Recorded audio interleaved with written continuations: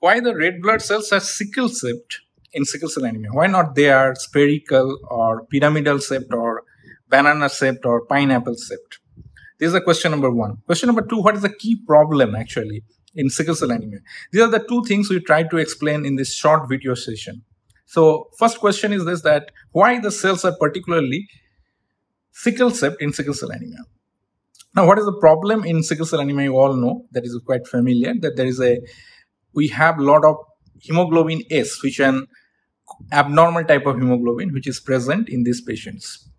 Now, HbS, that abnormal hemoglobin, has a problem. The problem is this, that if you decrease the oxygen in a deoxygenated state, lacking oxygen state, these things, they stick together, they polymerize, they bind with each other, which is a fancy term is there, which means polymerize. Now, when they stick together, what happens?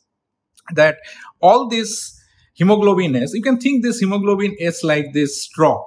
Imagine this is a straw, drinking straw. This is one hemoglobin S. Now, if this one hemoglobin S, they polymerize, they make a lot of, like these straws, they bind together. What would happen?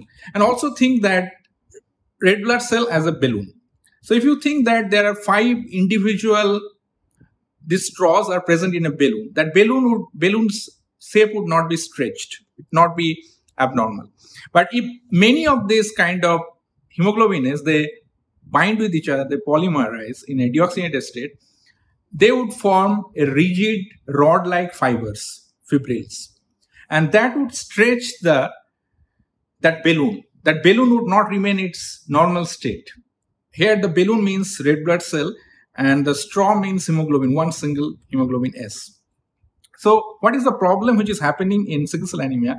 That lot of this hemoglobin S, they are binding, sticking to each other, and they are forming a elongated fiber, and that elongated fiber is stretching the membrane of the red blood cell, and they are changing the shape of the red blood cell from biconcave to a crescent shaped, half moon shaped or sickle shaped.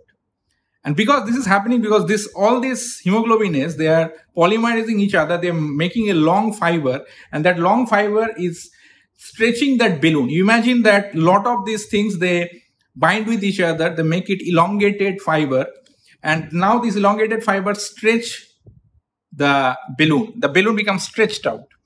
And the shape, due to this presence of these stretched out fibers, which are made of hemoglobin S, the shape which is taken by that RBC is sickle cell or half moon shape or crescent shape. That is the reason.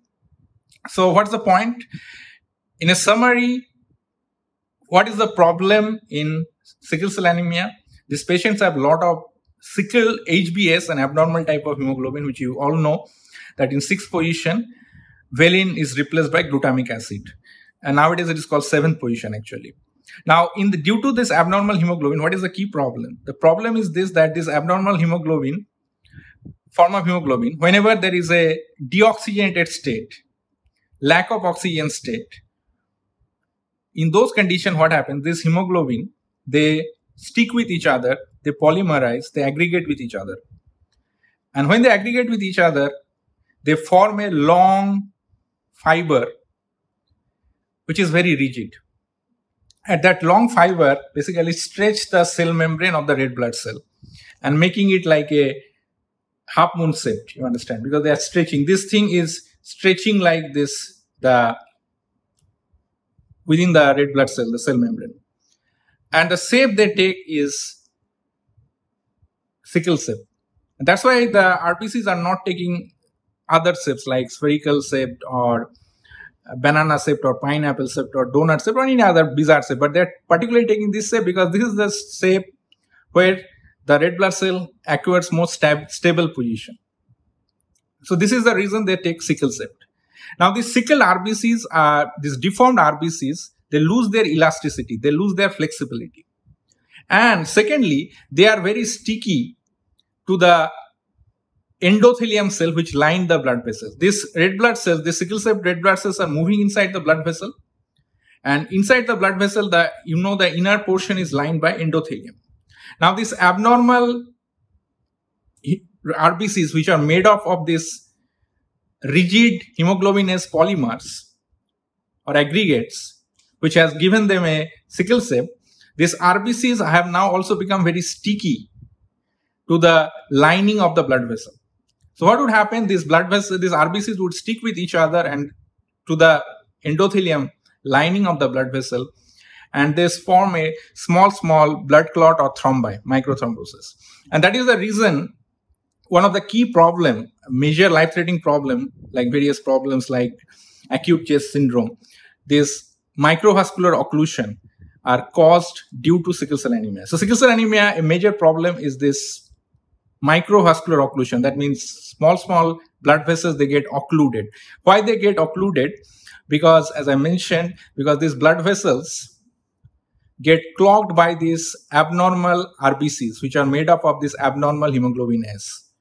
And as these abnormal RBCs, which are made of this abnormal hemoglobin S, these RBCs have lost their flexibility, lost their elasticity, plus they have become excessively sticky, adhering to the blood vessel wall.